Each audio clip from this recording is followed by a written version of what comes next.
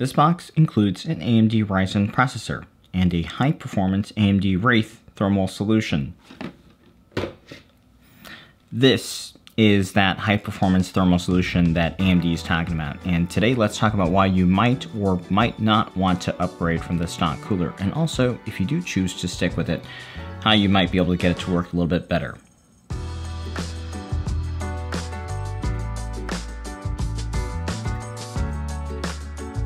Welcome to Machines and More. Off the heels of the roundup of mid-range CPUs featuring the excellent 5600X, I wanted to take a look at the chip a little more, and specifically with regards to the stock cooler and also the curve optimizer that is the unique functionality of Ryzen 5000.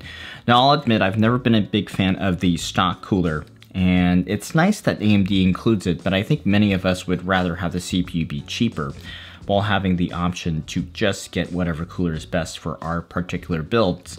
Now, for this generation, that is the case with the 5800X and the 5900X, and they no longer come with a cooler, but I'm not exactly sure they're cheaper than they would have been either. Nonetheless, I'm specifically looking today at the 5600X since it still comes with that cooler. And let's just jump into the performance you can expect with that stock Wraith cooler.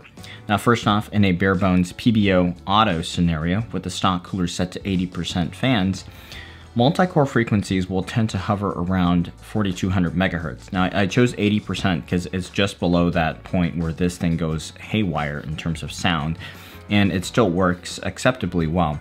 Now with PBO on auto, most motherboards will push to as much voltage and boost frequencies to where the chip hits 75 degrees. And at least for this test scenario in Cinebench R23, 4200 megahertz is as high as it goes on as little as about 1.1 volts, so it is topping out pretty early. Performance isn't as good. The stock boost for the 5600X should hit between 4.3 gigahertz to 4.5 gigahertz. So on bone stock with the stock cooler, the R23 score is only at about 9600. And for something like 3D Mark's TimeSpy's CPU test, we're hitting 7665. One thing to note is that your CPU has a predefined curve for voltage and its clock frequency. So for example, it might be at 1.1 volts at 4.2 gigahertz, 1.18 volts or 4.3 gigahertz, 1.28 volts at 4.4, 1.35 for 4.5, etc.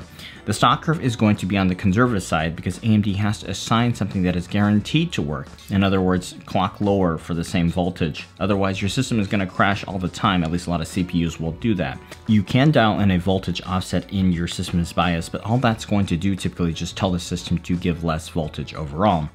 But it's still going to want to follow that curve. So all you are doing is just getting lower clock boosts and lower performance as a result. You might have heard of something called the silicon lottery, and that is just one way of saying that not all silicon is born equal. Within a certain bin of chips or grouping of chips, there is still difference between the best ones and the worst ones, and that's why some chips, even though they're the same SKU, can overclock better than others. Now, because they all passed validation for the minimum level of performance, they all will work at the predefined stock voltage and frequency curve. But if you happen to have a good chip, or at least a halfway decent one, you might be able to run on a little bit less or a lot less voltage and still hit those same clock speeds, and your thermals will be better, which is why the curve optimizer is such a special tool in Ryzen 5000. And what it allows the user to do is set up negative offsets to that voltage and frequency curve, and that will allow higher clocks to be achieved with that same voltage.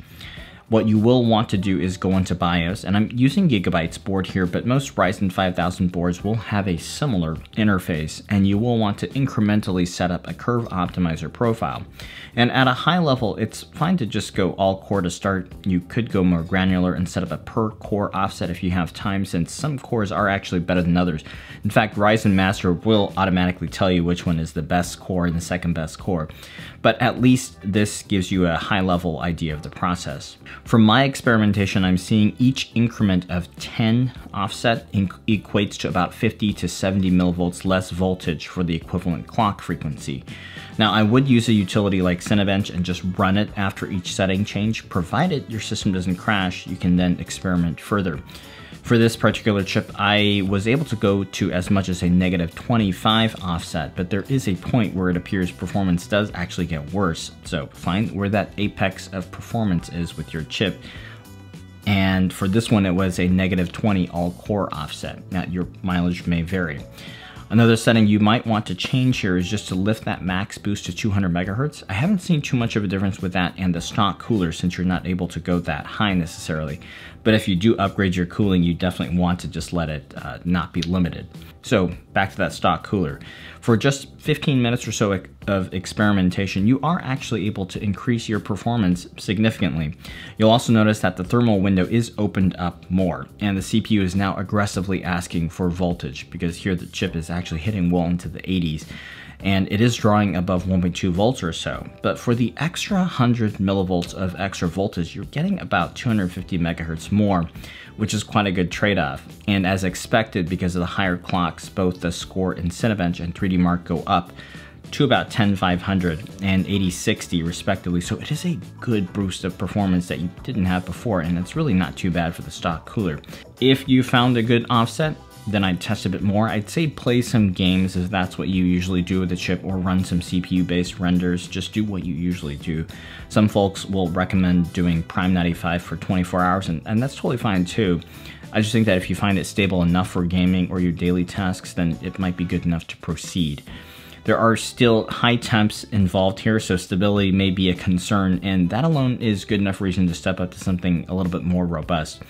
And with a stock cooler, you're pretty much limited to less than 4.5 gigahertz anyway. So if you want to go higher than that on all cores, then you definitely want to upgrade. I am running this part of the test with a U12A equipped with just one single fan, locked to a low 1100 RPM.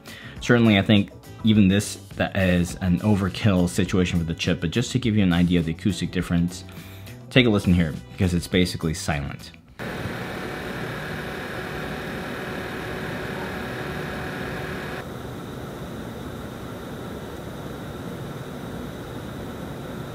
Thermals wise, for Cinebench, you are seeing thermals peak at around 75 versus this 86 or so from the stock cooler, and those are much safer temps to be at. Scores with this halfway U12A are a significant jump up. You'll see clocks go anywhere from about 4650 to maybe 4700 megahertz, and for multi-core workloads, that is a huge difference, because we're hitting close to stock 10700K levels here. But does it matter for gaming usage though? So I tested a more CPU bound title in 1080p in Far Cry 5, and running that benchmark after gaming a bit to warm things up, the better cooler gave about 4 additional FPS, which honestly is really insignificant at these frame rates. I mean, thermals are better even when set up purposely in an unoptimized airflow layout, because I just took off the rear case fan here, check out the top case fan, just to give it kind of a more difficult operating environment for everything involved. So the gaming thermals are about 7 degrees or so better with that tower cooler, in addition to those obvious noise benefits, because if you tried to noise normalize it, it would completely blow the stock cooler out of the water. Now, even with higher temps, the CPU is able to give the fewer cores used enough juice to get good performance. For a typically GPU-bound title like Assassin's Creed Valhalla, there is basically no difference. The stock cooler actually yielded a bit better result that is just really run-to-run variance, but it's entertaining nonetheless. There's a huge difference in thermals though, but the utilization of the CPU is low enough that CPU is not really inhibited by it. So to sum it all up, the stock cooler is actually surprisingly capable for gaming.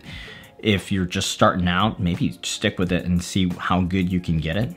Thermals and noise are not great though, and performance-wise, it is okay, depending on the title and the resolution. So it might be good enough for you, and trying out that curve optimizer will definitely help you bring out the most in your chip. Personally, I'd spend a little more, and if you have the space, get something that will be better optimized for your particular case, be it a tower cooler or a bigger top-down low profile cooler. And those 5 towers that were reviewed previously here on the channel are all good candidates here. And when coupled with curve optimizer, you are really getting almost out of the performance that you can out of these chips. Hope that was helpful and that you're enjoying your 5600X or thinking of getting one. I love it, and it's a fantastic CPU. And please consider subscribing to the channel and check out some of the products linked down below for the CPU and some great coolers as well. So thanks for watching today.